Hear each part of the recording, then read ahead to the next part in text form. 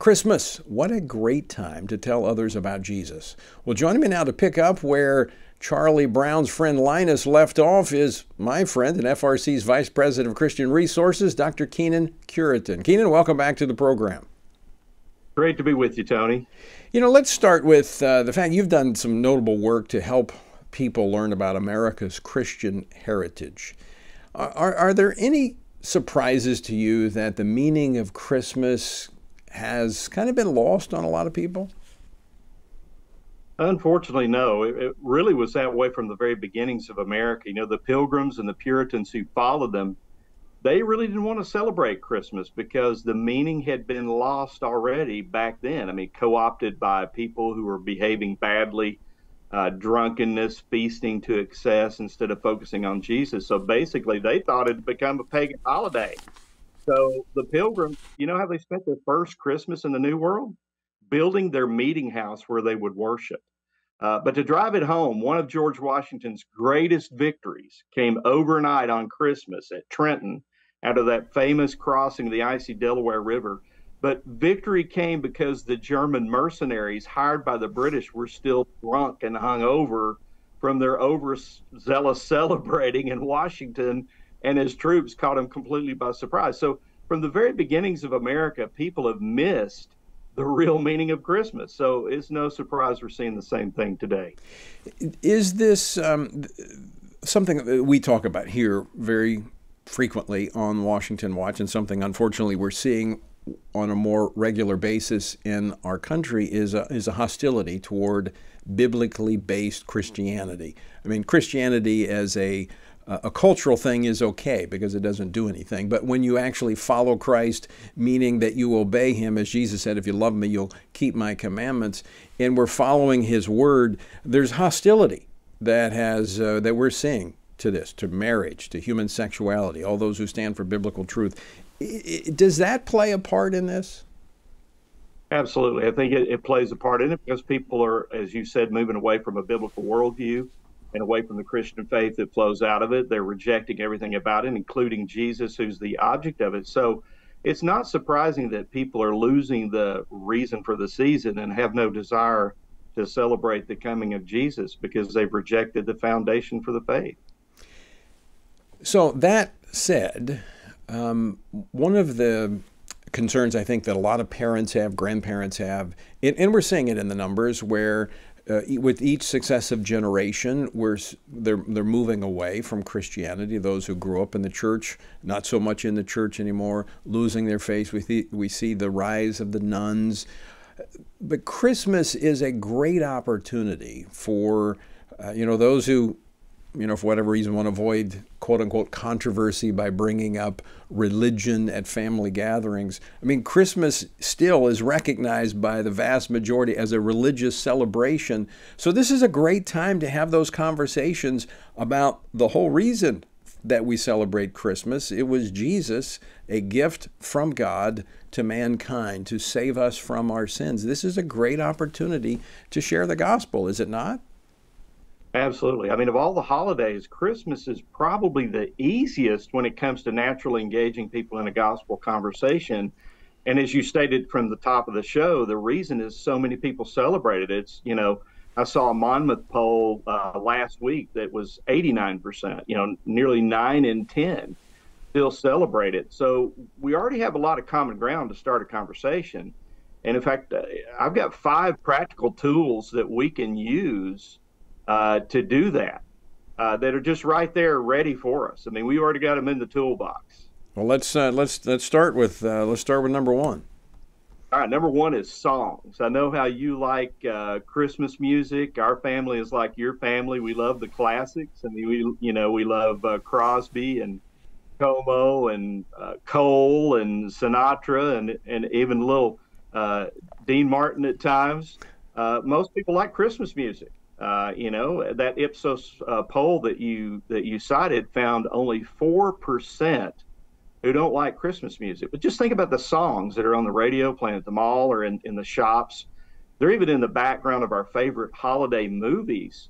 And sure, there's some that have nothing to do with Jesus, like Jingle Bells or Rudolph or Frosty or whatever. But there are a bunch of songs that are carols about Christ that people know and recognize. In fact, just 2 out of the top 10 could be a great jumping off point for a conversation about Jesus. I mean, think about Hark the Herald Angels Sing, Glory to the Newborn King, Peace on Earth and Mercy Mild, God and Sinners Reconciled. What does it mean, God and sinners reconciled? Why do we need to be reconciled to God? That could get you into a conversation about the sin that separates us from God, Romans 3:23, and God's solution of sending a Savior, Romans 6:23, to bridge the gap between us and God. Think about joy to the world. The Lord has come. Let earth receive her King. Let every heart prepare him room, and heaven and nature sing. The words of that song could easily lead to the question, have you received Jesus as the King over your life? Have you opened your heart and made room to him? And that could get you to Romans 10:9. If you confess with your mouth that Jesus is Lord and believe in your heart that God raised him from the dead, you'll be saved. But Christmas carols and songs, I think, can be a powerful tool to use as a jumping off place. And they can also, it can also be helpful as going a step further as we talk a lot about biblical worldview, developing that in our children. We were just having a conversation the other day. I think it was Santa Claus is coming to town. And, it's very interesting. Some of these old secular songs have a lot of biblical references in them, but the theology is way off. One is, we're all God's children. We have that conversation about, well, what does make one a child of God? We're not all God's children. We're all created by God, but we're not his children until we're adopted into the family by receiving the gift of his son, Jesus Christ. And so that's what Christmas is about. It is about us becoming the children of God through receiving the gift that he has given us and being adopted into the family. And so it's also that time to build the biblical worldview, making sure that our kids stay, focused on true biblical Jesus. Absolutely. I think you're right on target there with the application. So songs, that's one way that we can get into a gospel conversation. Another is shows. All of these are going to start with S. Not surprising. I'm a Baptist preacher, still recovering. But shows, movies, TV shows. You played the clip from Charlie Brown Christmas special. Charlie Brown's on this search for what Christmas is all about. Linus is the only one with the answer, literally reading from the gospel story there in Luke. But many of the favorite shows and movies that we like to watch, every Christmas season have a powerful message about conversion. I think of How the Grinch Stole Christmas. That's just a perfect picture of conversion, a conversion experience that completely changed it. Scrooge in The Christmas Carol. George Bailey, in It's a Wonderful Life. I know that's a favorite of your family. Also experiences a transformation by the end of that movie. It's a great conversation starter. Then to go to a scripture like 2 Corinthians 5:17, therefore, if anyone is in Christ, he's a new creation.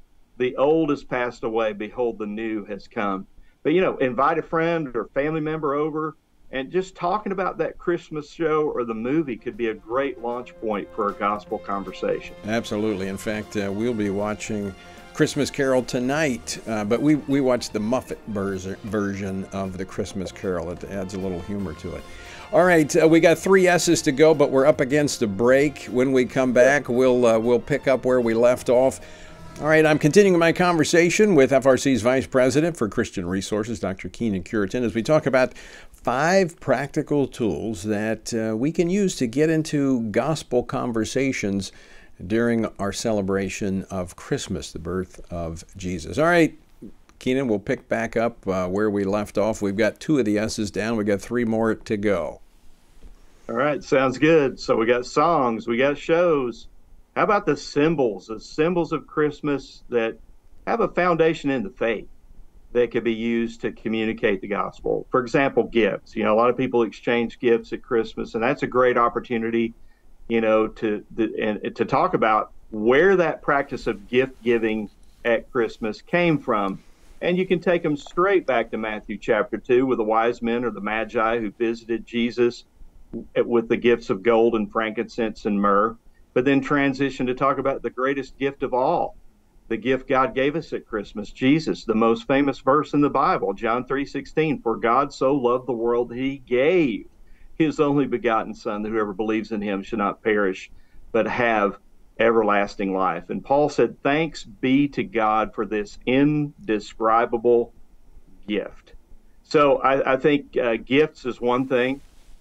Santa is another. Elf, famously got really excited, Will Ferrell, about Santa coming. And you could get into a conversation about the character and how he evolved over the centuries from a real historical person that we know as St. Nicholas, who was a Christian pastor in the 4th century, noted for his generosity for those in need. In fact, that whole tradition of hanging stockings by the fireplace grew out of a story about St. Nicholas helping a bankrupt businessman with 3 marriage-age daughters who needed a dowry by dropping a bag of gold in their stockings. But Nicholas loved Jesus to the point he was persecuted for his faith, even visited the Holy Land, walked where Jesus walked, and spent his life serving Jesus and preaching about Jesus. So even in the historical figure behind Santa, he was all about Jesus.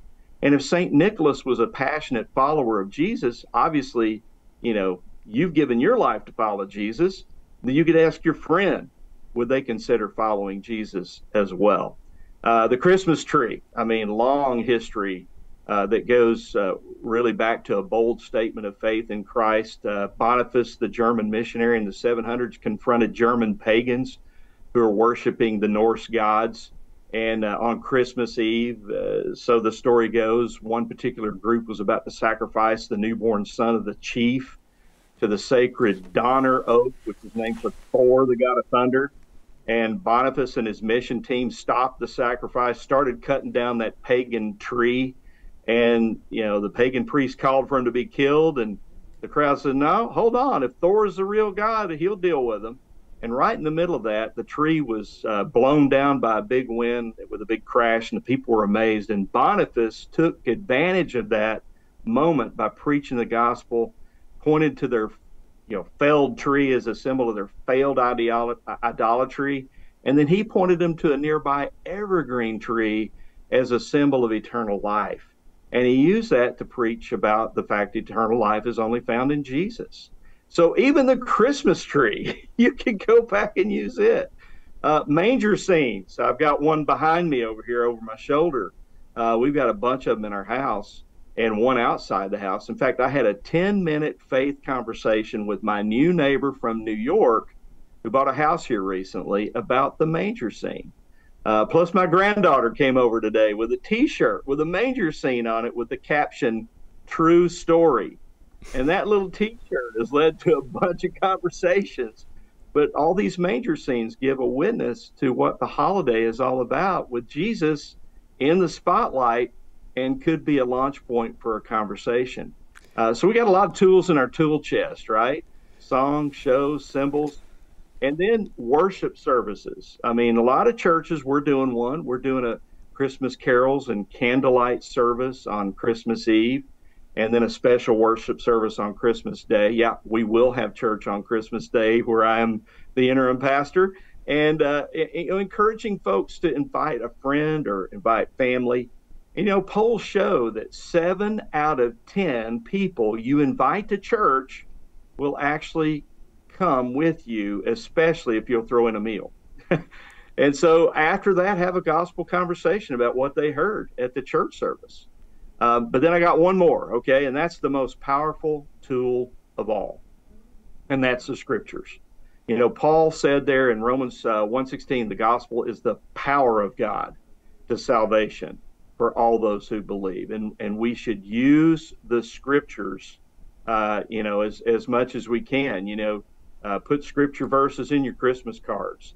Invite a friend or a neighbor to coffee or some hot chocolate, and say, look, this is what Christmas is all about to me, and maybe read from those gospel stories in Luke or Matthew that tell of the birth of Christ, and even go to the point of telling why he came. Even his name, Jesus, said the angel, was given to the child because he would save his people from their sin. That's a great place to start a gospel conversation. And surely, if you're leading a family gathering, yeah, Yeah, make that the centerpiece of your celebration, man.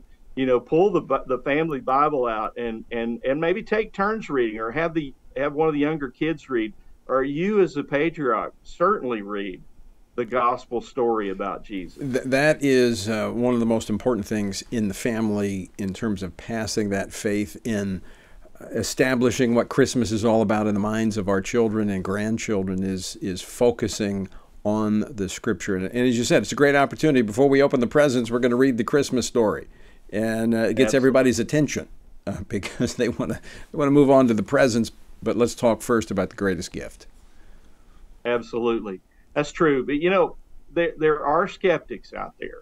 And again, I think the scriptures are the most powerful tool that we have in answering the questions of skeptics. How do we really know all this about, Jesus, and, all these statements about who he is as God and why we should worship him and all that. But you've got these predicted prophecies, right, that are so compelling with the first coming of Christ. So if you're dealing with a skeptic, that's probably the best place to start. In fact, there are over 300 specific prophecies in the Old Testament containing over 400 specific details about Messiah that were fulfilled in his first coming alone.